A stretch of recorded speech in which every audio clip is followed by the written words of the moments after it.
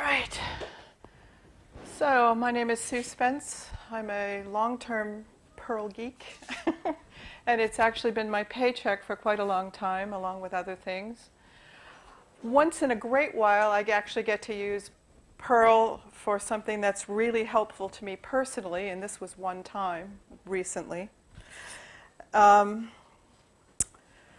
So, get me to the pub. Wanted some exercise, and I started jogging. I'm really bad at all exercise, but I tried that. I wasn't finding it really helpful, partly because I have a very short attention span and I don't like pain. I also wanted to meet people because I found it a bit tedious running on my own, or jogging, or walking, or whatever I was doing. And then this happened.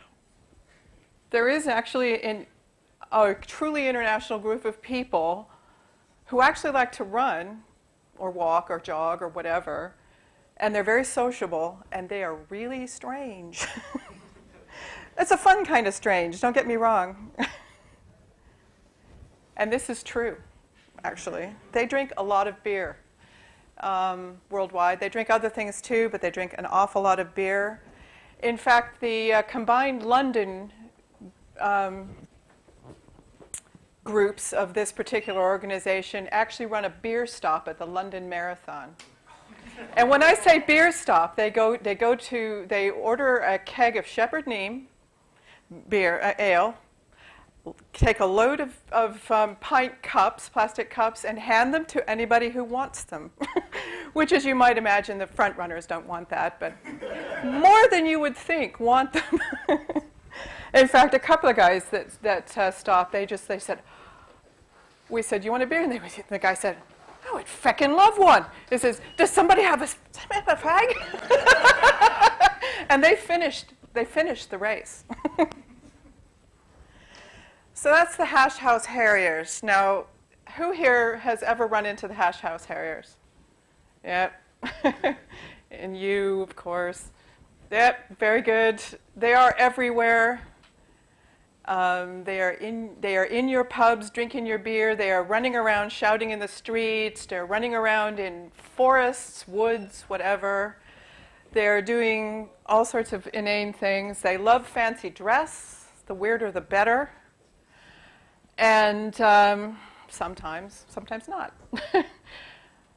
And the thing that I found amazing about them, other than the fact that not only is it social, very social, non-competitive running, in fact, they will quite often punish people who act like they're really hard runners. They will aggressively do that sometimes if you're really into it. In London alone, there is a vast array of events that they run, as well as weekly runs. There are at least 3 or 4 groups that run every week, as well as, and none of it was any sort of digital calendar format at all. In fact, I did around the time that I started noticing this and pondering about it, I actually, started using the various search capabilities that we all know and love. And I actually couldn't find any of them worldwide that were even doing this. There were 1 or 2 groups that had made abandoned attempts to do Meetup or something like that, which will give you iCal type data. But they just weren't doing it. The runs they're all arranged by a lot of just handmade, really broken websites, most of them. Almost none of them will actually pass any sort of validation. So this, at a high level, you'd think you probably couldn't really extract data from that even. None of them, they were all volunteers, and virtually none of them had any kind of professional experience with creating websites. So if you were going to ask them something like, if you put some semantic information on in your HTML, then I could parse it better. I didn't actually do this because I knew better, because it just would be a waste of time. But I asked the one in London who was by far the closest to a professional webmaster, if he could provide, say, a feed of this information, and he just looked at me like I was which I am, but that's okay. So all these events are hugely well attended. But it kept bothering me. You know, all of this event data, it was just there, and I wanted it. And I wanted it specifically on my phone, because especially in London, they start at a pub and end at a pub. They go to the pub, get ready to run, go running for 3 to 5K or however long. And the pubs could be anywhere in a very, fairly large area. And I was typing in, I was having to type in where it was or something. I would forget because I go to work, I'm done with work, I can't remember where it is, and I go, wow. I was like, surely there has to be a better way. And as Perl programmers, I think a lot of us, you scratch us and you end up with somebody who wants to automate something. And that's, in fact, what I have done during a good bit of my career. And I started thinking about this, as I've said, probably too much. Now, it happens, they're really into shirts. They're just like, the most geek subcultures you run across. And this is a particularly fabulous shirt. That's the motto of the city of London, the Corporation of London, actually, but it's been subverted. The lions have running shoes on. There's, all sorts of stuff like that. And they organize all their runs via their website, and they even advertise it on all their shirts. And I thought about it a bit more, and I thought, well, I'm actually making this too hard for myself. I need a calendar. I was already using Google Calendars just because it was easy. And I also knew that Google Calendars, regardless of what anybody thinks about Google and how, their impact in our lives, but they make a big effort to export data in ways that that can be used by a lot of different clients, a lot of devices, and it had other good features, such as the full API. I actually don't know of another company that provides a very easy to obtain calendar that you can share with the world, has a full read-write API, so you can create events, delete them, do whatever you want. Maps integration was key, because if I could get the location, just the location, into a calendar entry, then I just click a link, and then I've got a map to where it is. I've got half a chance, or more than half a chance, to get there, as long as the tube doesn't break down. Supported by a wide number of mobile clients, I just picked random people in the pub with different types of phones, that as long as it was a smartphone of some sort, it doesn't have to be a Nexus 5, but Windows phones, anything like that, if I gave them a little bit of instruction as to how to subscribe to the calendar, they could see it. And I had seen people saying occasionally that they wanted this kind of thing. And another thing that struck me was that we had, like many big cities, London has a lot of people that just turn up, and if they knew about hashing, they might try, because they might be bored for a couple of days, they would try to find one. And one night after a run, we were standing in the pub chatting about nothing, and a woman came in with her iPad. She had followed turn-by-turn instructions and we were fairly far out. She'd used her iPad to get to this group of people. And I thought, yeah, there's a percentage in somehow getting this information in a calendar with linkage via maps. Any maps would do. OpenStreetMap would be great too. I could also, it's an easy interface. If there were any problems getting the information automatically on the calendar, I myself, with a few clicks, can just fix it. There are loads of helpful people that are in these that hash, and some of them are fairly technical. And I could even give them access to it. I could give them admin access, and they could fix it themselves. So altogether, it was starting to look fairly compelling. So I started with a case study. And I used this one because this is the biggest crowd in London. This is the biggest group. They have probably an average of 40 to 45 people plus every week to go on a runs, whether it's raining, hailing, nice, doesn't matter what. They will come there. swamp pubs. It's hard to find a pub sometimes that's big enough for them. So this one. Another thing that I needed was a really easy way to do this. I needed to be able to knock up a prototype pretty quickly because it wasn't something that I wanted to spend all my time on. I just wanted to get this small amount of calendar data onto a calendar. These two modules were really the only two I needed, other than some other simple housekeeping modules. These were the only two I needed to scrape their website. Let me see if I can bring that up without too much trouble.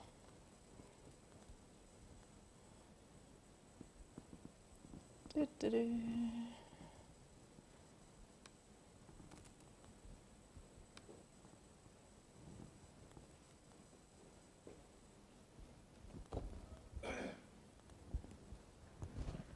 this is their website. Gorgeous, isn't it? It's all the way down here, but here's a table of all the runs.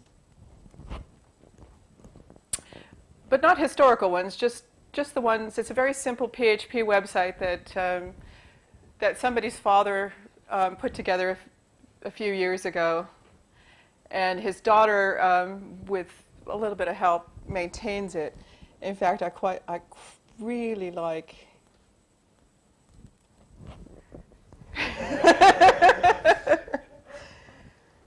she didn't really. When I saw that, I thought, oh, maybe she's a web developer. And I mentioned something about putting IDs or something like that on the tags. And she looked, and again, she looked at me like, huh? So I thought, okay, fine, we're just going to scrape this thing. But that was okay because, yeah, there's a lot of other stuff on this page. And here's another thing that lets you know that somebody really wants calendaring. This is a very influential guy who organizes a number of events. His Pac-Man run in central London, not to be missed, really, if you can help it. He's adapted the game of Pac-Man to running around and having drinks. I have a photo or two of that. Another thing he runs every year is called Star Water Wars. People dress up as Star Wars figures and have a water fight and do, it's crazy. There are also a number of non-running or semi-running events. They're pub crawls because people that like to drink this much are not just going to drink when they're running or around running. But this, essentially, this is a wiki page. It's a picture of a calendar. I saw this and I thought, oh, God, it's so close. And this guy is very, very technical in a sense. He's a structural engineer. He's one of the people that helps make sure that things like hospitals and supermarkets, the buildings don't fall down. Very technical person. And he was actually the first person that I eventually, after a number of weeks, or I don't know how long, convinced that calendaring would be a good thing. Because even he'd made this picture of one. He wants something, and he wanted the events to be on it, but nobody. He even put the user ID and password of this page on the bottom. Oh, there's the Pac-Man. So, and then there's all these little images.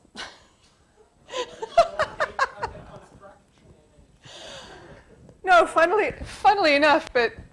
This is a picture from The Longest Day. It's a film about the D-Day landings. He explained to me once why that was on there, but he'd had about 5 pints, so I didn't really understand it.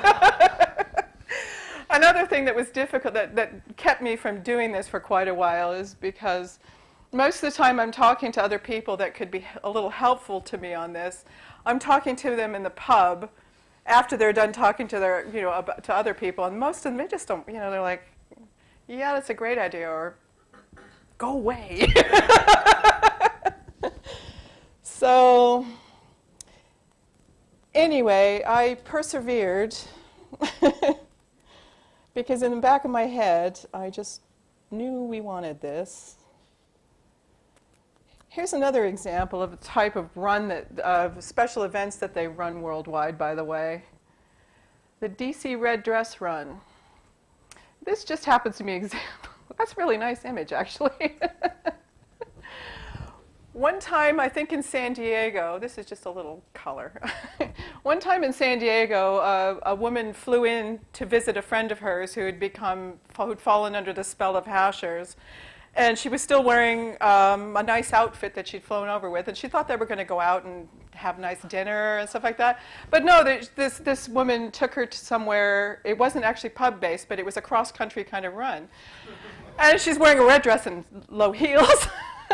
And so one of the other guys just laughed. Well, probably all of them laughed at her and said, "Oh, you should wait in the car." And she said, "Screw you." And she ran in this. And so it's become it was a tradition for about 20 years. I haven't really got into that, but they run a big one in New Orleans. Thousands, probably tens of thousands of people turn up in red dresses for that one. So let's see if I can work out. My screen is like this big. It's only small anyway, and I have to see how I can get back to where I was. Sorry.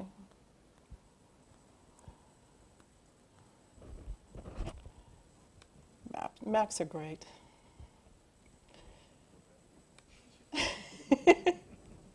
I cannot even see these icons. Probably because I don't have my glasses on. So anyway, here we go. Back to this. So I've got a simple table. It never varies. They have so many events like this in the runs, every week. They have enough trouble just getting somebody to lead the run because they have a different person that sets a trail every week and people run it. So this gives me, or it did, gives me wonderful API access. It's a simple syntactic sugar basically around the Google Calendar REST API. This is all I really needed to parse the table with the run information in it. I used that just for a simple, lightweight database, just to save some run history, because there are people that just create statistics from the runs. They give out, some of them, well, a lot of them give out beer mugs or something to commemorate your 100th run or something like that. So, but anyway, that was it. I was able to use this and have just a simple bit of code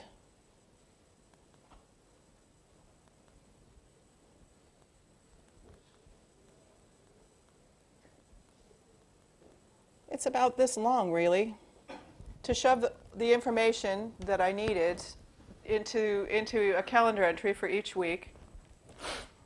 And to keep it simpler yet, you just run it once a day, because the run data occasionally changes and they update the website.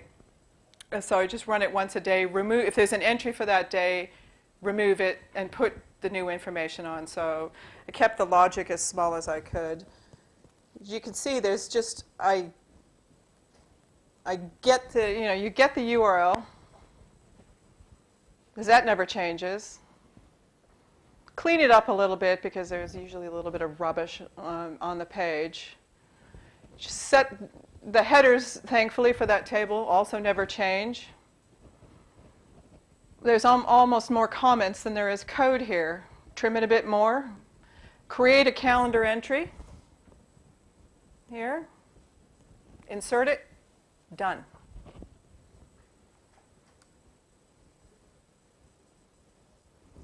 But there's always a but. Basically, it was rainbows and unicorns until that point, though.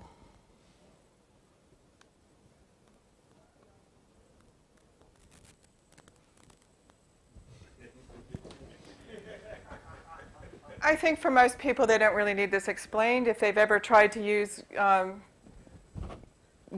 Google APIs recently, or in fact Twitter, Facebook, all of the top social ones, ouch. So it's currently broken, but I I strong-armed somebody with a deep interest in this kind of thing who's made me a prototype of how to get back to where I was, essentially. I'm going to have to do a little bit of programming to make it fit in there. And I may try to do it this weekend just to see if I could do it end-to-end. The biggest problem I had, is there anybody here who's actually successfully using Google, say any OAuth 2 type APIs outside of websites? Cool. I want to talk to you. No. Sorry? No, it's okay. I already have a I already have a prototype. I just honestly couldn't be bothered outside of work. So, but that's the next step. It's nearly there. Maybe. Thanks.